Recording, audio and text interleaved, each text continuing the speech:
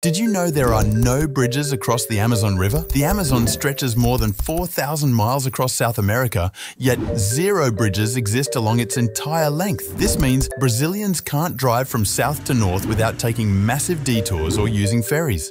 Here's why nobody dares build bridges. First, the Amazon is humongous. It ranges from 3 to 9 kilometers wide normally, but during the rainy season, it explodes up to 48 kilometers wide, swallowing entire forests. Second, in 2011, a team of scientists led by Indian origin researcher Valia Hamza discovered a vast underground river flowing beneath the Amazon, later named the Hamza River. This hidden river makes the soil extremely unstable, making it difficult to build any bridge foundation. Third, the region is practically empty.